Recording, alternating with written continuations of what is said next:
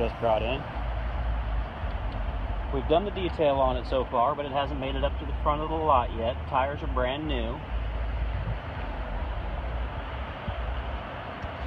Interior of the vehicle was detailed, of course, and actually came out very, very well. I don't know that there was really many condition issues as far as that went in the first place, because I really can't see any staining or any other visible defects on the interior that would be a cause for alarm.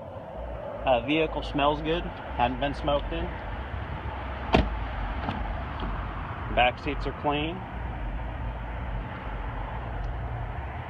Even the back of the seats look in very good condition, so I'm guessing this was not one with a lot of children sitting in the back. A couple issues with the car.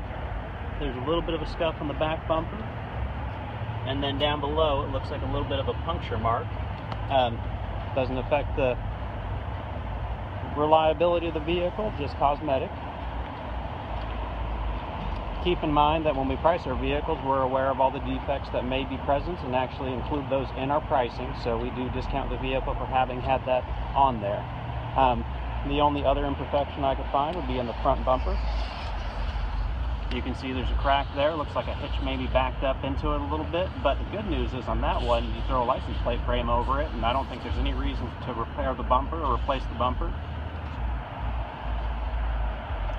And that's the 2008 Ford Taurus.